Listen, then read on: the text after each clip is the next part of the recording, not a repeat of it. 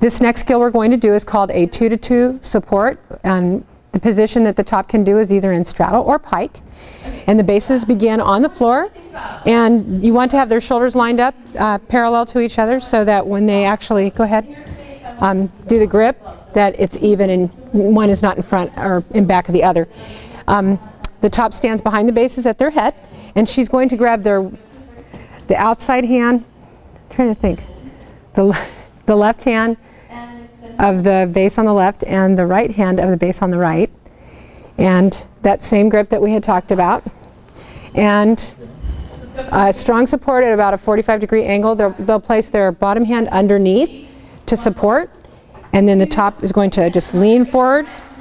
You can stand behind the top for support here, and she is going to do their straddle support, and then she comes back behind them and together.